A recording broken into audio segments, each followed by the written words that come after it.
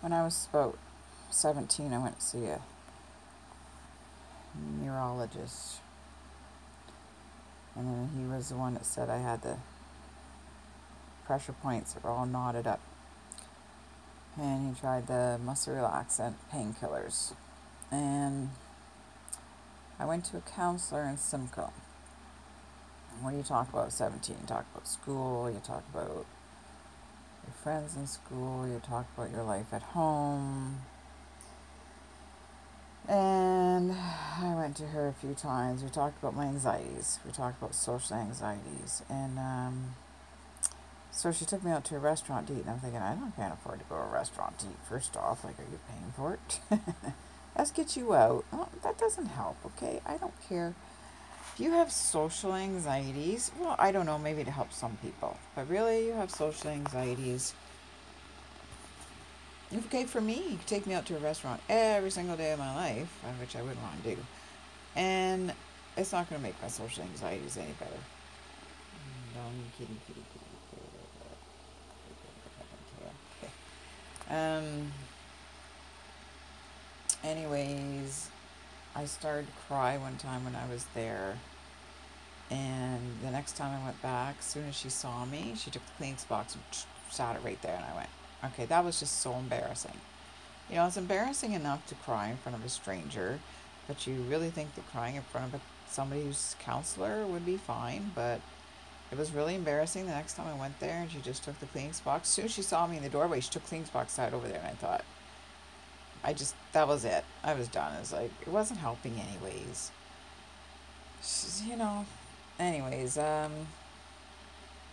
and personal opinion, she's kind of like, I don't know.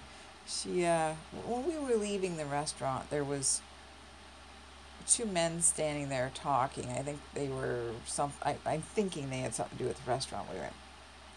Anyways, we had to walk right by them to go out, and they looked at us like, that's what happens. You walk by people. I go to the Tim Hortons, use the bathroom. Everybody turns and looks. Why? Because they're sitting there talking, and that's what they do. You go in McDonald's, they go in McDonald's, use the bathroom, not working.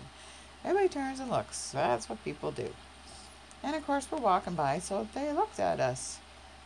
If her and I were standing there talking, and a man and woman went by, or two women went by, or two men went by, I mean, you're standing there side by side talking, yeah, you look at the people going by, because that's what you do as humans. But anyways, so we walked by them, and they looked at us walking by, and she goes, who do you think they were looking at?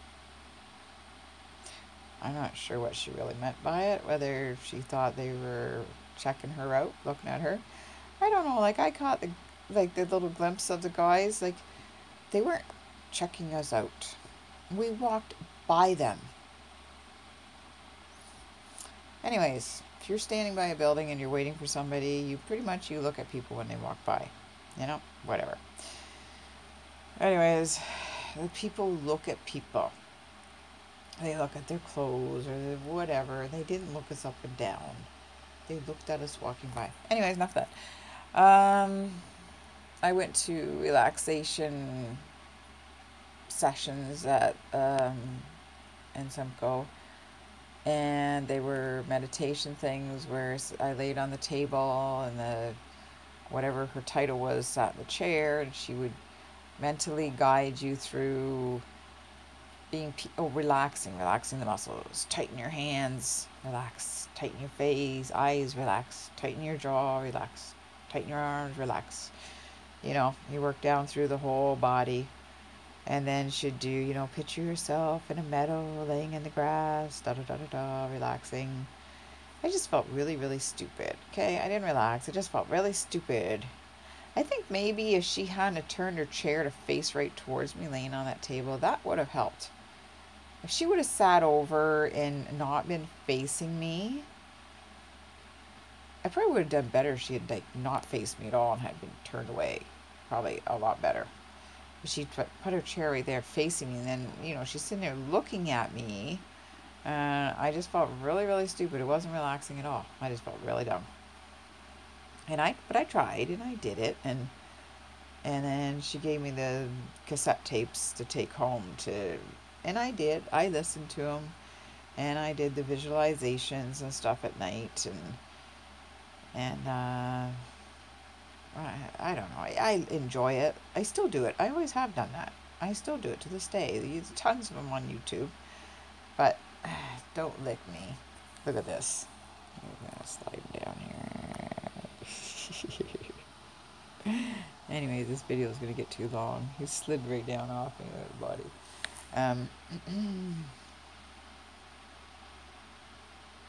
And then up at the hospital, they used to have this program, or this area you went into, you laid on the bed, they put nice hot towels under your neck and back, and you laid there. And you had curtains drawn around you, and there was beds and beds and beds. You had the curtain drawn around you. So there's noise and things going on and people moving. And it set a timer, and you lay there for whatever, 10, 15 minutes with the hot pads underneath your neck. And then they would come put that TENS machine on you. And then you would just lay there with the TENS machine on you. It really was very relaxing, because it's one of those hospital tables with a sheet over it. And there's so much commotion and noise and, you know, hospital lights. But anyways, I went and I did do that. And I did buy one of the TENS machines myself. But they actually shut off the signal of pain going up to your brain, which isn't always a good thing. I used it at home. I remember around 20, I had a reading, heart meter reading, whatever thing put on my heart, and I wore it for a week because of heart palpitations and problems. And I went in and I had a stress test thing, and I can't remember the results. I remember years later I had a bone density test. And I remember I had to go for a test for my stomach where you swallow the little white pills and swallow the white drink stuff, and then you have x-rays on your stomach. I don't remember what that was for. But, you know, years ago I tried to get help.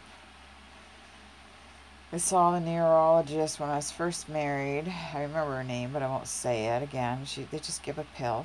They go through the body and check, do you have feeling in your feet, and feeling in your cheeks, and feeling in your legs, and you know, and then they give you a pill. That was the second neurologist. Then I went to the third one in Port Dover, who told me I should take piano lessons, and everybody has headaches. So, and then I didn't go for any counseling or anything until I left my ex, and I thought, I'm going to try again. See if I can get self-esteem, see if I can feel better, see if I can get over my marriage for one thing, and how he talked to me would be nice. And you know, you have a psychiatrist who's some foreigner. I couldn't understand one word he said, but he didn't talk to me anyways. It's just put you on some pills, gave me to a lady to talk to who was not a counselor. She was a nurse in the hospital. She had no counseling training, who said, that's nice, that's good that you're doing that. Yes, very nice you're doing that. You know, well, you seem to think about things you're going to do. And I saw him again a couple months later, and, you know, I think they changed my pills like 3-4 times over and over and over again. They made me vomit. Oh, they made me vomit. I vomited and vomited and vomited. I was sicker than a dog on the pills.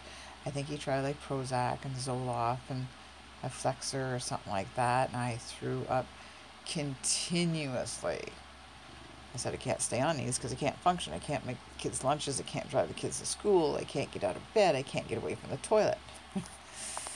They said, take them for 10 days. I said, I can't take them for 10 days. I'm throwing up the minute I start taking them. I got to stop this video. It's going to be too long again.